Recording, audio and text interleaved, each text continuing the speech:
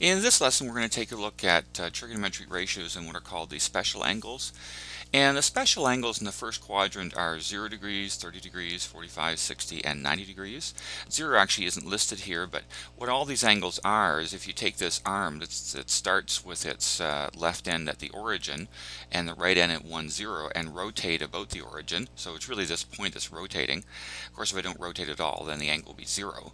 If I rotate up to here, that's an angle that's supposed to represent an angle of 30 degrees, 45, 60 degrees, and then the right angle up here to 90, which is the end of the first quadrant. Now the other angles on the diagram are all the angles that correspond to those angles if you reflect in the y-axis or reflect in the x-axis. So for example, this is 120 degrees. It corresponds to this point over here because they're reflections of each other in the y-axis. And if you reflect this point in the y-axis, now this is 60 degrees, so if we reflect that point in the y-axis, that would be another 60 degrees actually, because this would be 60 here, 60 and 60 and 60 add to 180. So if that's 60 and that's another 60, then this would be 120 degrees altogether.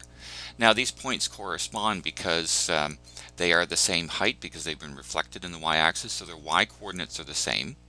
Now what happens here then is that the x-coordinates, like this distance right here to the y-axis, would be the same as this distance here. So if that point is 1/2, then the x-coordinate for this point would be -1/2. Now for a full development of why all the ordered pairs are what they are, you can see the grade 11 lesson I've prepared on trigonometric ratios and special angles. We're just going to use this to refresh how do you find the sine, cos, tan, etc. for any of the special angles. Now, for any point on the unit circle here, and all of this depends on what the angle of rotation is.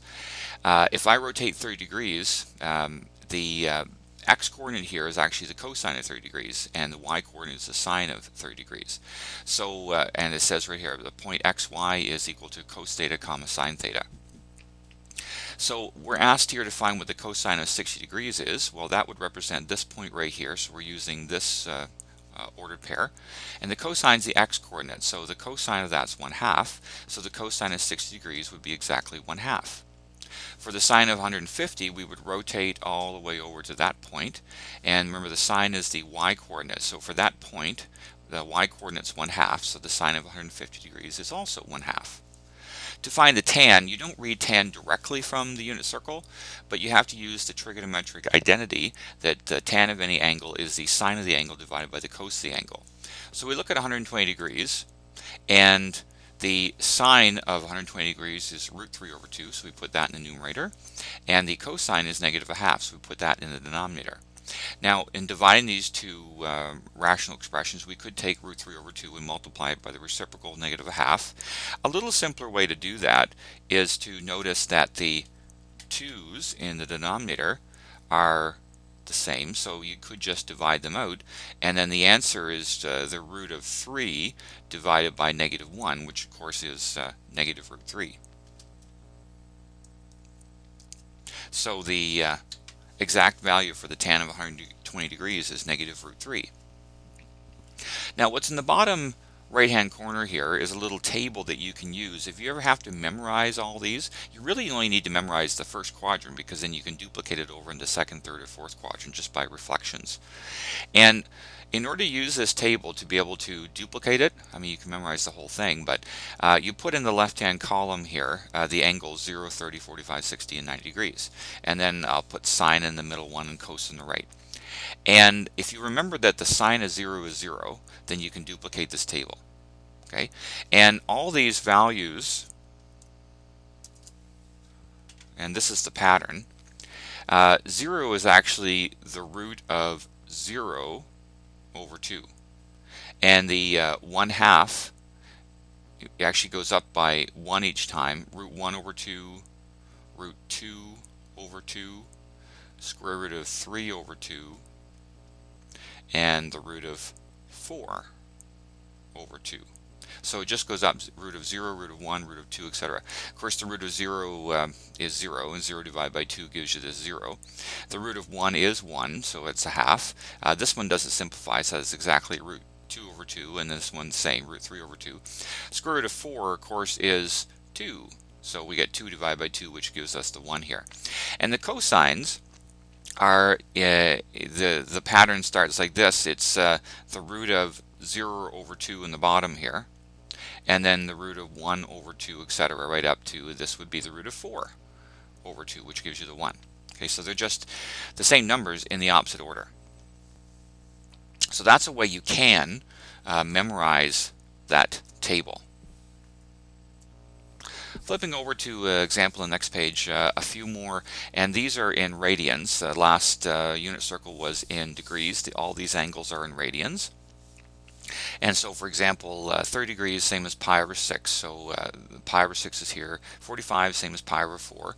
Pi over 3 is the same equivalent rotation to 60 degrees, and then pi over 2 and 90 are the same.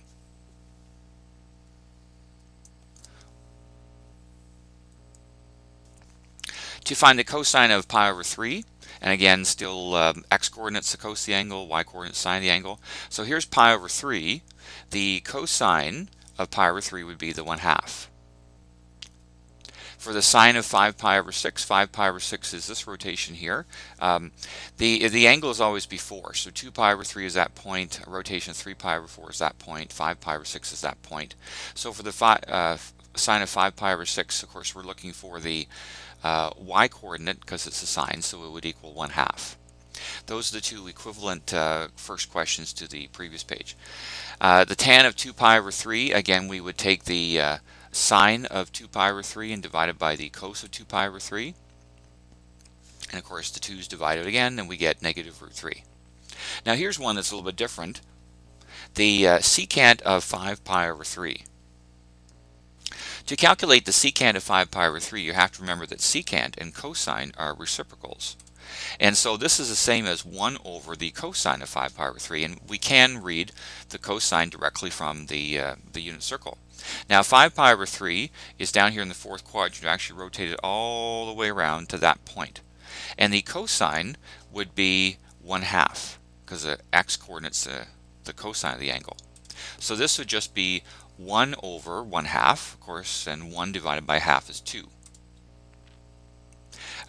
If you're not sure why that works that way, remember that 1, this is the same as the numerator, 1, multiplied by the reciprocal of the denominator, which is 2 over 1.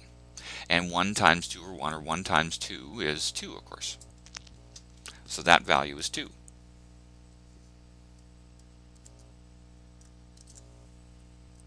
Flipping over to the last page, John's flying a kite on an 80-meter string. And we're told that the kite's string makes an angle of pi over 3 with the ground. So there's the angle of pi over 3 there. And then the wind blows, must blow from this side, so the kite's blowing lower. And it changes, so the angle is now pi over 6. And we're asked to, what is the change in vertical height of the two kites? H1 represents the initial vertical height, H2 the new height after the wind blows the kite lower, and then we're asked what's the change between H1 and H2. In other words, how much lower has it gone? Now we'll start with this triangle over here with the H1 height, and in this triangle the H1 in reference to the pi over 3 angle is the opposite side, and the 80 is the hypotenuse. So opposite and hypotenuse, if you think back to your right angle trigonometry, that's sine. So we could write the sine of pi over 3 is H1, the opposite side, over the hypotenuse, the 80. And we want to solve for H1 here. So what I would do to solve for H1 is multiply both sides by 80. If I multiply both sides by 80, like that, the 80s divide out, and we have H1 isolated on the right. So H1 would equal 80 sine pi over 3.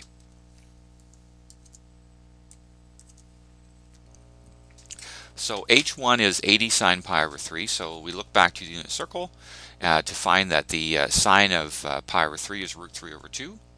And so if we multiply these now, the 2 would divide into the 80, giving us 40 root 3. So that's the exact value for the H1 height, the initial height. Now we'll do the same thing for the other right triangle.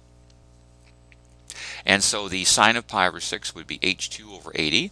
And again, multiplying both sides by 80, we would get h2 is 80 times the sine of pi over 6.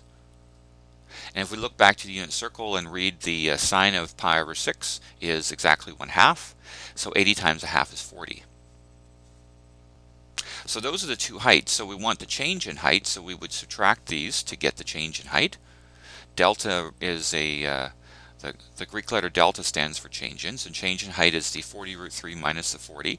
I write it in this order because 40 root 3 is bigger than 40. And if you want to write factor of 40 out here, 40 times root 3 minus 1, just with the 40 factor, that's the exact distance. If you take your scientific calculator and evaluate that, you'll get approximately 29.3 meters. So that's an approximate distance for the change in height. And that's the end of the lesson.